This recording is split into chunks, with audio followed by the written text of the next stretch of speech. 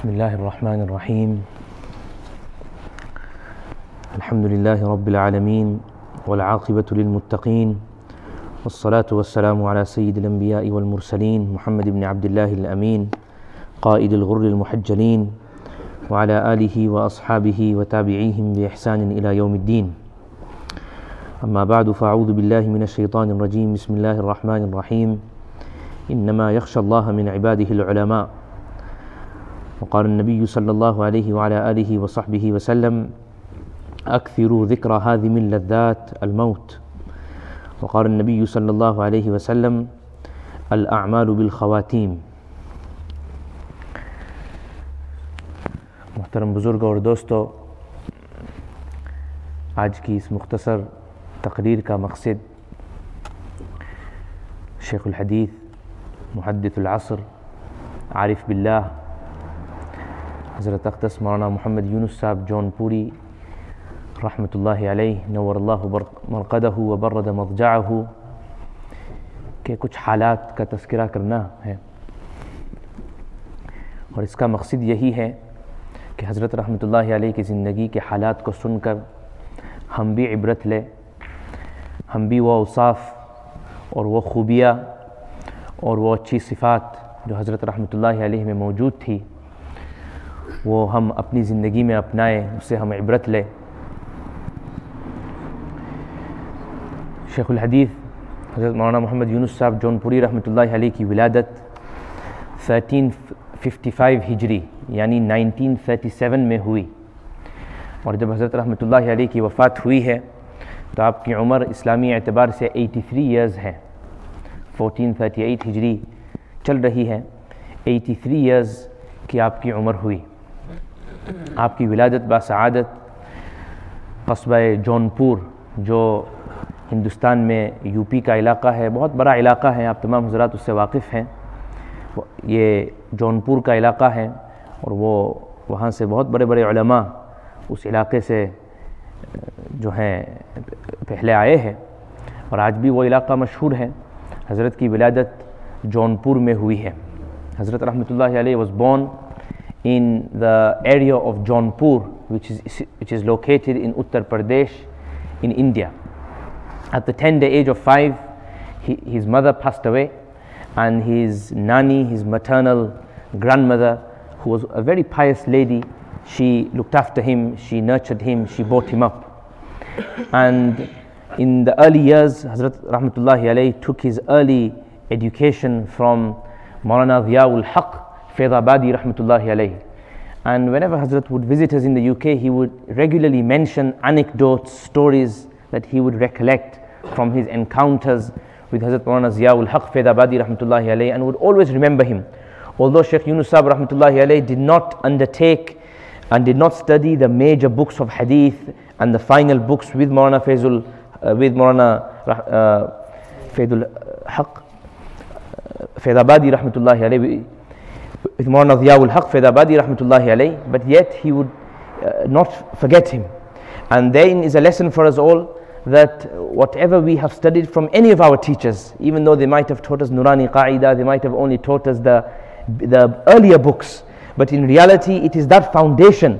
Without that foundation a person cannot become an alim. Without that foundation a person cannot become a muhaddith. So one should not forsake, one should not forget the contribution made by all of our teachers, including those who may have taught us Alif Ba, including those who may have taught us how to recite the Quran. So Hazrat Shaykh Yunus Sahib Rahmatullahi alayhi would always, in every safar of his, in every journey and trip of his, would remember and make mention of Mawlana Ziaul Haq Faidabadi Rahmatullahi alayhi, and would always express his gratitude and shukr to him. So Hazrat Rahmatullahi alayhi studied the earlier books, the Ibtidai books of Arbi Awwal, Arbi Dom and so on, with Mawlana Ziaul Haq Rahmatullahi alayhi and other teachers in the Qasbah of Jaunpur. Thereafter he travelled to Saharanpur, Madahir Ulum Saharanpur, and the final 3 years of his studies he undertook in Saharanpur, and in Saharanpur he studied under great ulama like Shaykh al-Hadith Mawlana Muhammad Zakaria Sahib Nawwarallahu Marqadahu, the likes of Hazrat Mawlana Asadullah Sahib, who is the senior disciple of Hakimul Ummat, Mawlana Ashraf Ali Thanwi Rahmatullahi alayhi. Shaykh Yunus Sahib Rahmatullahi alayhi was very close to him.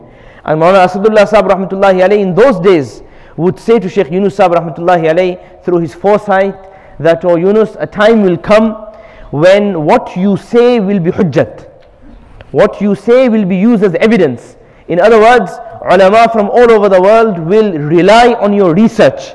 A time will come when ulama and scholars and students from all over the world will use your research, use your view as evidence, as hujjah, and that will be well accepted all over the world.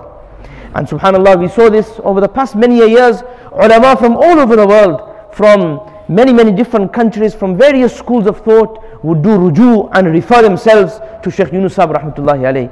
So Shaykh rahmatullahi alayhi undertook his studies, and he graduated in 1380 Hijri, and within a year or so he was appointed as Ustad in Madahir Ulum Saharanpur. And in a very short period of time he was allocated books of hadith to teach. During the first few years of him becoming a teacher at Madahir Ulum, he was given the opportunity to teach Sahih Muslim and many other books of hadith and fiqh and other books. And it was a few years later, in 1388 Hijri, that Shaykh al-Hadith Mawlana Muhammad Zakaria Saheb Nawwarallahu Marqadahu, who at the time was lecturing Sahih al-Bukhari. He was the Shaykh al-Hadith of Madahir Ulum Saharanpur, had taught Bukhari for many years. Due to illness, he decided that he was no longer going to teach Sahih al-Bukhari. So at the time he decided to transfer this position and give this duty to Shaykh Yunus Saheb rahmatullahi alayhi. And Shaykh at the time was very young, maybe in his early 30s, 32, 33 at the time, and many of his teachers were also alive at the time. And he had only been teaching for 7 or 8 years, but despite this, Hazrat Shaykh Mawlana Zakaria Saheb rahmatullahi alayhi saw within Shaykh Yunus Saheb rahmatullahi alayhi a deep passion and desire and a deep insight into the knowledge of hadith and into the science of hadith, which Shaykh had really acquired a specialism in. So Hazrat Shaykh rahmatullahi alayhi decided to make Shaykh Yunus Saheb rahmatullahi alayhi the Shaykh al-Hadith. So from 1388 Hijri all the way to 1437, 38 Hijri, Shaykh Yunus Saheb rahmatullahi alayhi taught Sahih al-Bukhari in Madahir Ulum Saharanpur from beginning to end, a collection of 7,000 to 8,000 hadith, in addition to other books of hadith that Shaykh Yunus Saheb rahmatullahi alayhi would also teach for 49 years. Shaykh Yunus Saheb rahmatullahi alayhi taught 49 classes of Dora Hadith in Madrasa Madahir Ulum Saharanpur.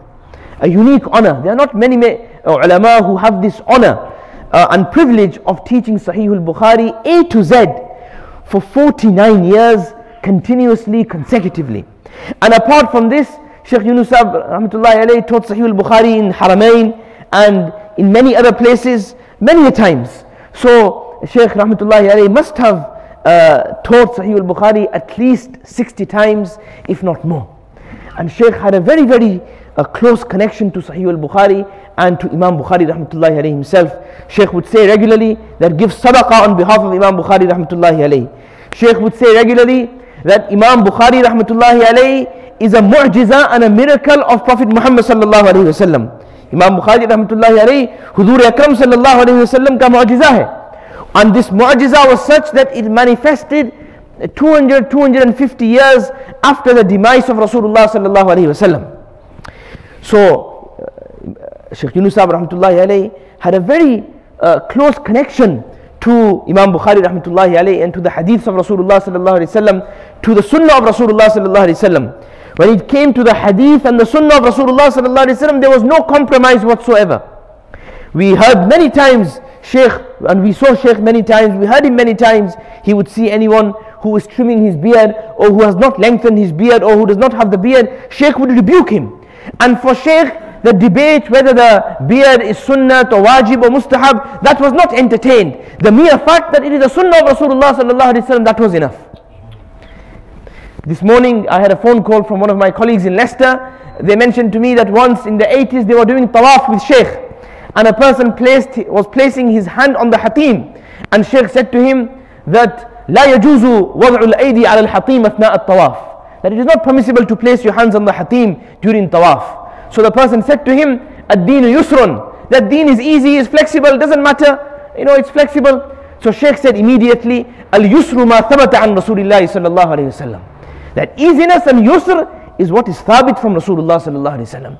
So Shaykh had a very, very deep love and connection and attachment to the sunnah of Rasulullah sallallahu alaihi wasallam. Shaykh would regularly say that you can pray long wadaif, long wazifas, but if you read the dua that is mentioned in the hadith of Rasulullah sallallahu alaihi wasallam, which might be very, very short, like Rabbana atina fid dunya hasana, or any other dua which might be very, very short, the long wazifa cannot match the nur and the reward that is in the sunnah of Rasulullah sallallahu alaihi wasallam. Shaykh every year rahmatullahi alayhi would travel. For the past many years, Shaykh performed at least 40 hajj during his life, and every occasion when he would perform hajj, and I was also honored alhamdulillah to participate in 2002 with Shaykh rahmatullahi alayhi during hajj. But even in recent years, when Shaykh Yunus rahmatullahi alayhi was extremely ill, but despite this, so much love of the sunnah of Rasulullah sallallahu alaihi wasallam, that every sunnah that is narrated from Rasulullah sallallahu alaihi wasallam during hajj, he would try to emulate and try to follow. Most of us, when we go for hajj on the 12th of Dhul Hijjah, after doing Rami and the stoning of the devil for 3 days, we return to Makkatul Mukarramah. But it is a sunnah of Rasulullah sallallahu alaihi wasallam to stay in Mina also on the 13th of Dhul Hijjah. Shaykh rahmatullahi alayhi, in every hajj of his, would ensure that he resides in Mina on the 13th of Dhul Hijjah as well, whilst 90%, 95% of people, they return on the 12th of Dhul Hijjah to Makkah. In fact, on one occasion, the 13th of Dhul Hijjah coincided with a Friday. It was Yawmul Jumu'ah. And Shaykh said that even though it is Friday, I will miss the Jumu'ah Salah of Masjidul Haram and I will stay in Mina, because it is a sunnah of Rasulullah sallallahu alaihi wasallam to stay in Mina. When we talk about the Ramyul Jimar, the stoning of the devil, we all know that there are hundreds and thousands and millions of people, and it is extremely difficult. Many people become shaheed and they become martyred in the process of trying to do Ramyul Jimar, especially in the early morning, in the early hours of Yawmul Nahar of 10th of Dhul Hijjah. Everyone wants to rush to Tawaf Ziyarat and so on. So there are thousands of people. But Shaykh rahmatullahi alayhi would ensure to perform the Rami, the stoning of the devil. Most of us, when we go, we say that we will go after Asr, when the crowd is less and when the weather has cooled down.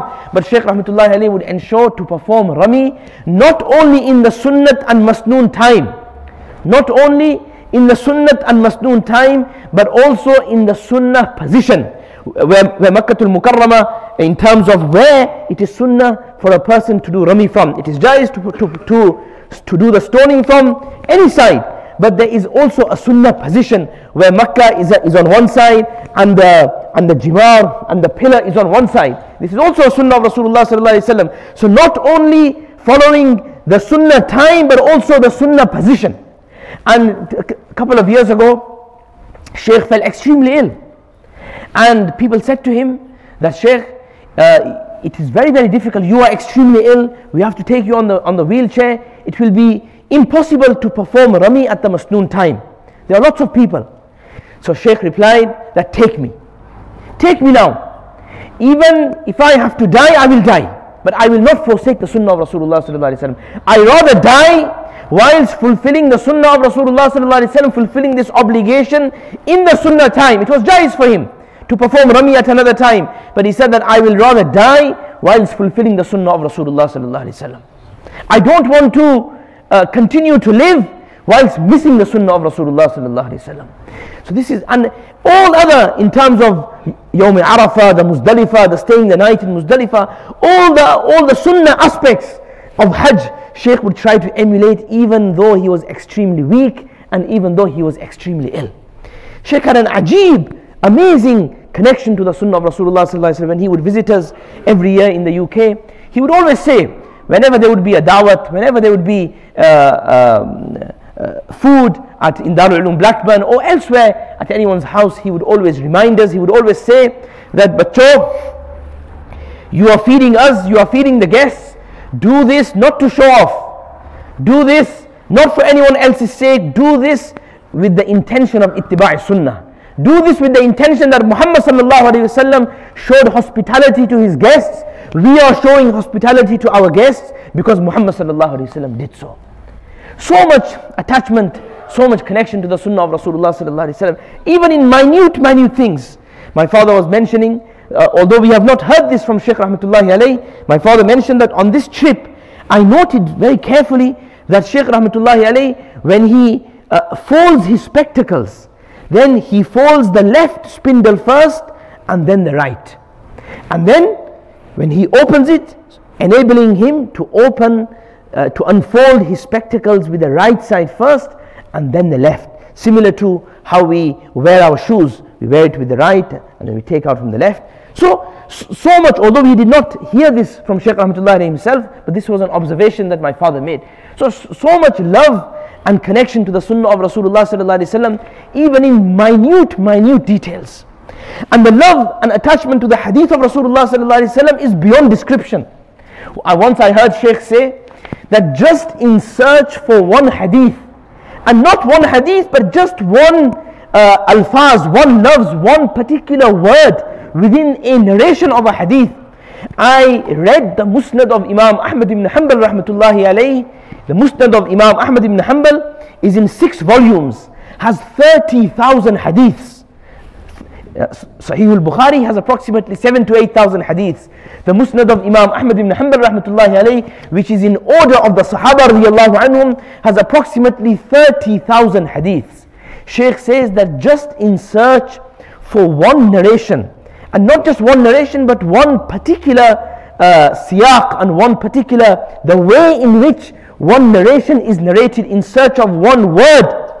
I read the Musnad of Imam Ahmad ibn Hanbal rahmatullahi alayhi 4 times from beginning to end. 30,000 hadiths times by 4, 120,000 hadiths, just in search for one love, one word that came out from the blessed tongue of Muhammad sallallahu alaihi wasallam. One day before Shaykh passed away, subhanallah, his khadim was mentioning to someone that Shaykh had Musnad of Imam Ahmad ibn Hanbal rahmatullahi alayhi one day before he passed away open, and Shaykh was writing some notes on the Musnad, some hawashi, some notes on the Musnad. So much love of the hadith of Rasulullah sallallahu alaihi wasallam, so much love of the sunnats of Rasulullah sallallahu alaihi wasallam. And there are so many more examples that can be given. When Shaykh rahmatullahi alayhi would travel in Madinatul Munawwara, so much love of Madinatul Munawwara, the blessed city of Muhammad sallallahu alaihi wasallam, that he would prefer not to use the AC, the air condition. And he would say that I rather take in the blessed air of Madinatul Munawwara. And so much love of the sunnah of Rasulullah sallallahu alaihi wasallam, Shaykh had read the hadith that Prophet sallallahu alaihi wasallam visited the gardens of Abu Talha al-Ansari radiyallahu an, and he ate from the dates. He consumed the dates and the khajur. So Shaykh would visit the orchard, the trees of Madinatul Munawwara, just to fulfill the sunnah. Even when he was weak and elderly, he would travel in the car and he would visit a garden in Madinatul Munawwara and consume the dates of Medina. And thereafter he would say that do not throw these seeds away in the dustbin. Out of respect, he would advise his students to bury the seeds, not throw them away in the dustbin like the other items, normal items, are thrown away. This is how much respect he had for the hadiths of Rasulullah sallallahu alaihi wasallam. And Shaykh's entire life, there are so many aspects of Shaykh's life that can be spoken about. Shaykh's advices, Shaykh's poverty. The other day when I made the announcement, I mentioned to you 1 or 2 examples about Shaykh's selflessness, Shaykh's zuhd and piety. Allahu Akbar. Shaykh, when in his early life, Shaykh's poverty was such, Shaykh's faqr was such. One of his students mentioned to me that when Shaykh was in his early years of teaching, although he was teaching the books of hadith, he was a senior ustad in Madahir Ulum Saharanpur, he only had one bowl. He only had one utensil. With this utensil was his utensil, his bartan, his plate for his food. This utensil was his glass to drink water. This utensil was used for cooking. This utensil was used to wash his clothes. This utensil was everything. He had nothing else.